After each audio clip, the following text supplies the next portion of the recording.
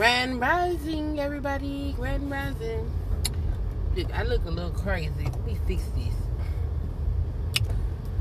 Because it's about that time again. I'm looking real rough by the head. It's time to retwist. My daughter got her hair done. I didn't retwist it. I just combed out her roots and put it in a bun. A couple of buns and some stuff up there. My son got to get his retwisted because his ain't quite long enough. Style it without having to retwist it. But yeah, I'm trying to wait till later on in the month, maybe next week, sometime at the end of the week, I'll go ahead and redo it. Because, you know, I got to go to the temple, y'all. We got to go to the temple.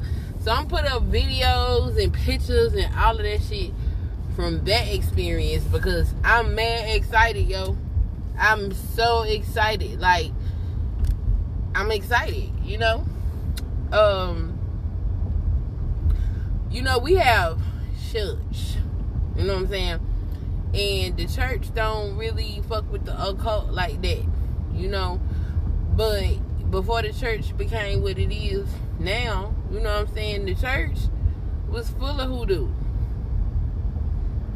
I mean, if you go over to Africa and a lot of indigenous cultures and look at how they live, superstition is a part of their life, which is oftentimes associated with the supernatural and the spirit realm, etc. So, you know, it's always been a part of us.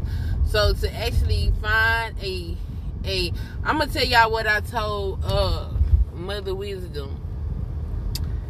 That scripture in the Bible that say, I was glad when they said unto me, let us go into the house of the Lord. Baby, it means something to me now because I'm about to go and fellowship and congregate with people of like mind. And ain't nobody going to be asking me dumbass questions like, do you worship the devil? Nope, I ain't got to deal with that. So, it's going to be interesting and I'm excited and all of this type of stuff.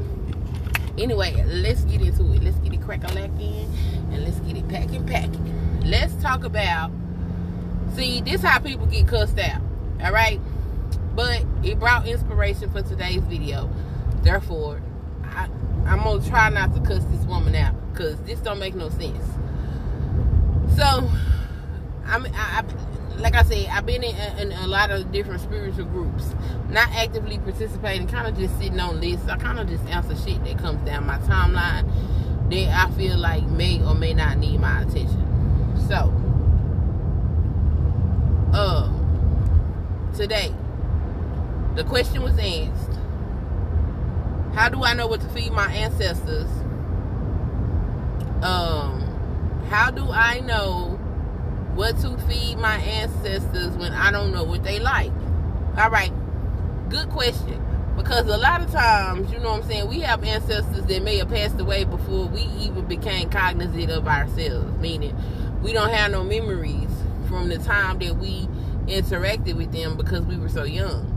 So, or, you know, you hear stories about this ancestor that you never met because this ancestor may have transitioned. Or, hell, you might have never met them, you know, before, you know, they transition on or whatever. So, in those type of situations, the question does become, well, what do you feed them? Let me tell you something. Magic is practical. Gonna keep saying it. Magic is practical. Magic is practical, okay? If you don't know what to feed your ancestors, feed them what you ate growing up. 9 times out of 10, what you ate growing up, you know, unless you just had a parent that completely rebelled and stopped cooking and bought your ass McDonald's every day, that's different. But in that case, you know, eat what grandma gave. Now, 2 or 3 generations from now, that might not be the move. Grandmas don't cook no more. I don't know what the hell that's about, but that's the world we live in. But feed them what you ate growing up because that's what they were feeding you, so that's probably what they were eating. So start there. As you continue to go to the altar and build a relationship with the altar and the ancestors, okay, you will eventually learn what to give them. Case in point, tell y'all a story. Here's the story. lit my ancestor altar. You know, I ain't really want nothing. I just lit it so, you know, they could come through and chill and kick it with me. You know what I'm saying? So it was lit, and I had ordered some food. So I went to go pick up my food. So this was like some Korean or Hawaiian barbecue or something like that. Somebody had cooked it in the neighborhood, and I bought a plate. So I go to get my food. I get my food, and I pick it up, I open it, and I went through the room where I kept my altar. Okay, the altar is lit, so transmission is easily flowing, right? So I walked past the altar with my food, and it's open, and they said, "Give me that chicken." Okay, so let me explain that, because I don't want nobody to take this the wrong way. When they said, "Give me that chicken," it wasn't like I'm talking to you right now. It's more of a like telepathic type communication. Like, it's kind of difficult to explain, but once you experience it, you'll know. When you start learning how to listen to the voice of God, the voice of spirit, and all of that, you can start to differentiate between what spirits is talking, who's talking. Is it the creative energy of the universe, or if it's your inner self, your higher self? Like, all these things have different voices. Okay, so once you start learning that, and it's not difficult, it just takes time and practice and development. So once you do that, you know, you good. So I'm walking past, and they was like, "Give me that chicken." I was like, I know they ain't just asked me for my chicken. I know that I ain't hear that. That ain't what happened. So I closed my plate, and I went back in the kitchen, and then I needed a fork, and I needed something to drink. So I got those things, and I walked back through there. You know, why would I do that to myself? I walked back through there, past that altar again, and again they said, "Give me that chicken." So of course I had, and then, you know, I'm trying to be a smart ass, right? Because I really wanted this food. So I'm gonna cut the chicken. I'm gonna cut a piece of it out. No, they was like, "I want the whole thing." Oh, and y'all greedy. That's how y'all feel? Y'all just gonna take my whole piece of chicken? But that's what they wanted. So eventually the spirits will communicate to you, okay? Eventually they will. I did talk about this. It's on my Instagram somewhere. I gotta find it. If I find it, I'll post the link for y'all. I always say that, and I never do. So y'all better go to my Instagram and go find this shit. But I'm gonna try. I'm gonna try to do better about that. You know what I'm saying? Anyway, yeah, they will tell you what eventually goes in there. When y'all first start this, you know what I'm saying? First of all, I don't teach that you should just throw an altar up in your house. I don't teach that. There's a reason why I don't teach that. That's a responsibility. That is a whole nother learning process. That's a whole nother thing to go through. That is a lot of energy that you have to learn to properly utilize, control, and get acclimated to inside of your space, okay? That is a portal. You got to learn how to protect it. You got to learn how to open it. You have to learn how to close it, you know? It's a lot of stuff that goes into that, so I don't recommend it. But once you get to the stage where you're comfortable enough to erect the altar, look, you ain't got to go and put all this stuff up there on that table. You don't got to do that. That's too much shit, okay? A simple glass of water, a Bible, and if you need a picture for visualization purposes, pictures will be fine. But you don't need all that extra shit up there just because somebody told you or you seen something you like. Over time, your altar will become the image of what you would perceive an altar to be. But everything on it will have a specific meaning to you, okay? Everything on it will have a specific meaning to you. I don't know why people do that. Like, let me hush. Everything on it will have a specific meaning to you. And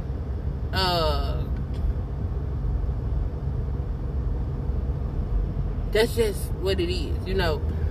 And you won't just have a whole bunch of shit just sitting up there and it's just sitting there, you know.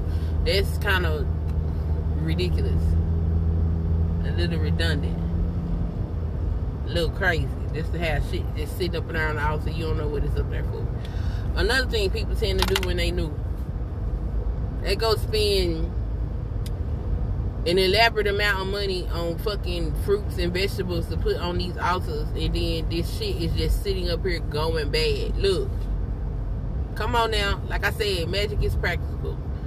If your ancestors are utilizing the energy that is put on that altar, you will notice it by the food spoiling. If you go over there and that shit been sitting up there 2 weeks and it's still edible, then that means you is wasting your money, okay? You wasting your money. Stop doing that. A lot of y'all probably got ancestors that didn't even eat a whole bunch of fruits and damn vegetables. And you gonna put all that shit up. They don't eat that shit. That's probably why they ain't fucking with it. It might not even be that they not comfortable with the altar situation yet. It might be that they don't eat that shit. Stop doing shit just because somebody told you to do it. Feel the spirits that you are trying to connect with. Learn to listen to the spirits that you are trying to connect with. In feeling and listening, you will learn what it is that you need to do. Because once you actually... Your ancestors was not other folks' ancestors. You got to understand it. Everybody had their own way of living inside of their communities and their households, okay? So that doesn't change just because they transition over and now it's this monolithic thing. No. No. You might have had an ancestor that didn't eat meat. Okay? So if you put some meat up there, they probably not gonna fuck with it. But you wouldn't know that because everybody in your family eat meat. But that's another thing as to why things like bloodlines and all of that type of stuff are important. So you want to make sure that you are actually listening to spirit, and until you establish that relationship where you can hear and read the signs of the spirits that walk with you and your ancestors, simple water, just water, a plain white cloth, you know. Now some people might do black. I wouldn't suggest you do black if you not used to dealing with a lot of energy, because black absorbs, okay? It absorbs. So if you not used to dealing with a lot of energy, I wouldn't suggest you put black up there. You want to go ahead and reflect some of that off until you know you're able to learn how to actually wield that particular power. But a simple cloth, some water, a Bible, you know. A lot of people be like, want to run away from the Bible. Most of y'all fucking ancestors grew up in the church. And according to church doctrine, this altar shit you doing is work of the devil. If you want your ancestors to be comfortable to come to you, okay, you need to let them know that you're not worshiping the devil, and where you're asking them to meet and congregate with you is a sacred space and an expression of the Most High, okay? You don't want to go up there and start putting all your goddamn witchy rooms and all this other shit they ain't never seen before up there and talking about come over here and talk to me. They not about to fuck with you. Don't do that. Real simple. Real practical. So, if you have erected an altar and you don't know what to feed your ancestors, easy thing to do is to feed them what you ate growing up. Alright, that's pretty much the whole point of this video, just to say that. Feed them what you ate growing up until they tell you differently. Alright? Now, if it's on your heart to not do that because somebody decided they wanted to goddamn argue with me this morning because I said this. That's the food that's killing us. Just because your fat ass want to sit up there and eat fried chicken every day and not take care of your body and exercise and shit, and you got health issues, don't mean that everybody do that. You ignorant bitch. That's what was in my soul. That's what was in my soul to tell this hoe. But see, I need to calm down because I shouldn't let her upset me like that. Okay? But that upsetted me. That pissed me off. That pissed me off really bad. Like, sit your ignorant ass down. I don't know why people want to activate that Mars energy. Leave it alone, please, and thank you. Leave it alone. So anyway, if you feel like you feed Big Mama fried chicken that she used to cook for your ass every Sunday is a travesty, by all means, don't do it. Anyway, for those of you that actually want to cultivate relationships with your spirits that wants to please them, just listen to what they have to say. The obvious thing to do is to feed them.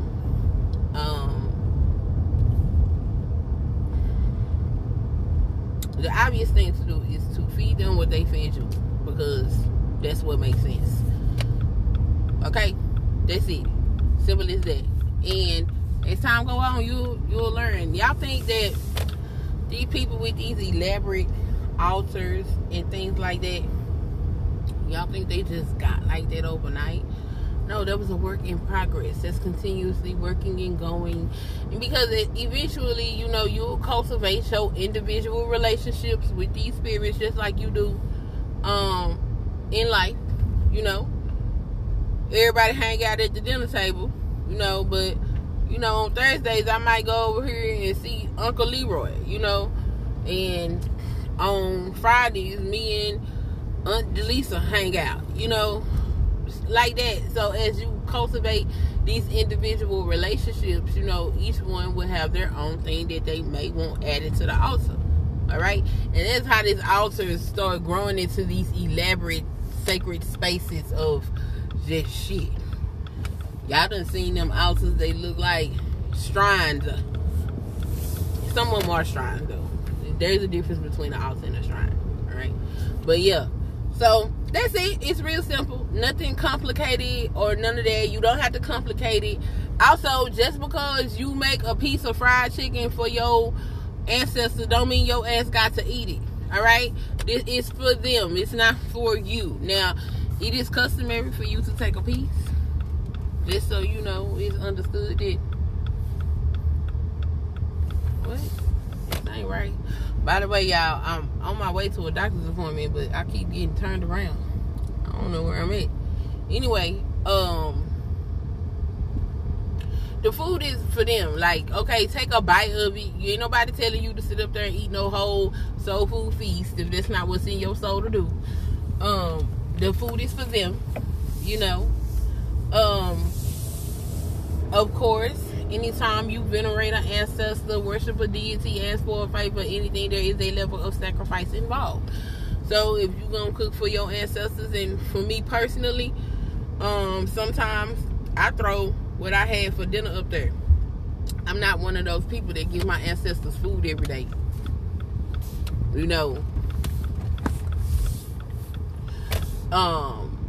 So there's that. But November the 2nd, for me, I go with the collective energy of the universe, and that is the day that most cultures around the world venerate their dead.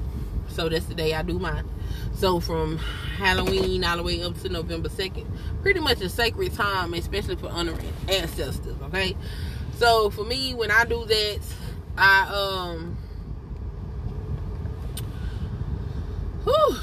Lord, I keep losing my train of thought. Then I cook them a big feast.